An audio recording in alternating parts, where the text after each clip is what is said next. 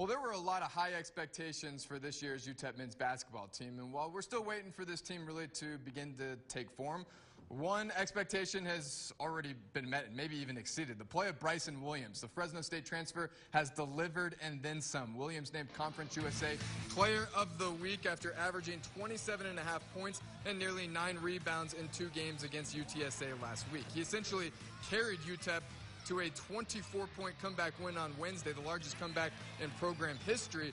Williams shared the honor this week with Western Kentucky's Tavion Hollinsworth, second time this season that Williams has picked up the honor.